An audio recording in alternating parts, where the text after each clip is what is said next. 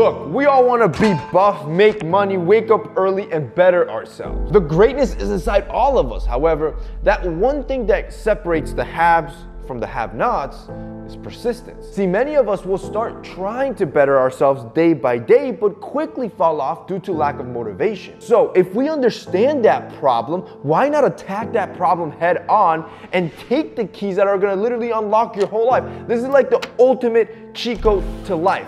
How to unlock your motivation. Today, boys, I'm gonna show you exactly what you need to do, tricks that you can mentally do to motivate yourself to do anything. For example, just do 5 minutes. See, sometimes when you have a hard task, it's the start that's the hardest. For example, if I tell you, go work out for 1 hour right now, you will make up every single excuse in your head to not do that. Oh, I have chores to do, I got homework to do, I'm too tired, I'm too full, I'll do it tomorrow. Anything to not do that hard task right now. But if I were to challenge you right now, yo, give me as many push-ups as you can in 5 minutes, chances are a huge portion of you would be more willing to do that. And now that you already are there and physically active, you are more likely to finish a 1 hour workout. Well, that applies to any hard task in life. So if you got a hard project, you're trying to work on your side business, or you're trying to get healthier, trick your mind and tell yourself, you know what, I'm just gonna do it for 5 minutes. Once you're there, once you're in the grind of it,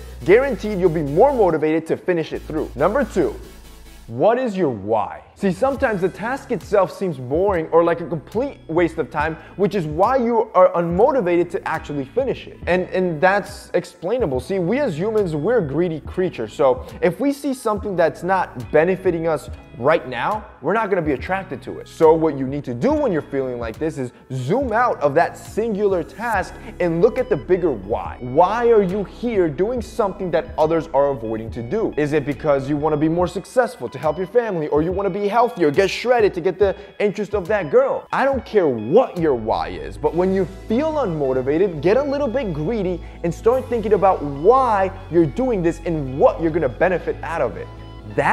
That's gonna motivate you. Number 3, have a mantra. I don't care how cheesy or tacky or where you got them from. I want you to have a few statements that resonate for you, that motivate you every time you hear them, and have them close to you. It could literally be something as simple and cheesy as just do it. The Nike mantra. See, it happens to everybody. I get unmotivated too, especially when I'm drowning in a lot of work. So I personally have a sticky note on the top left corner of my screen. Every time I'm unmotivated, I have literally like 15 quotes that I go through, mantras that I believe motivate me, and every time I read them, it's like it sparks me back and gets me back to work. Number 4, strike a power pose. See, Harvard researcher Amy Buddy in her TED Talk dived deep into the importance of body language and specifically discussed topics of low power poses and high power poses. Like, I guarantee you right now as you're watching this video, you're probably hunched over your screen, all curled up, and in a horrible low power posture or position. Chances are this is how you walk around in life, or this is how you work, or when you're doing something that's productive, and this low confidence pose not only is fatiguing you, but it's also unmotivating. Well, next time you catch yourself doing this, like right now, I want you to snap out of it, stand up, and strike a Superman powerful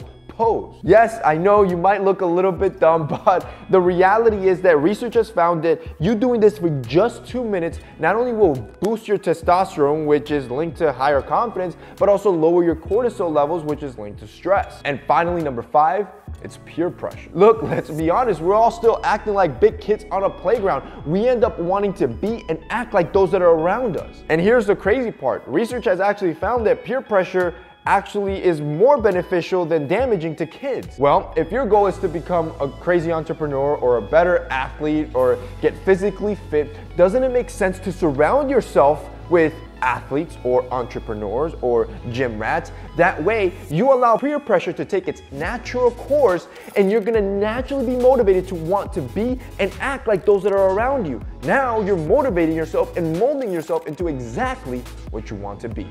Boys, that's it from me in today's video. See you next time.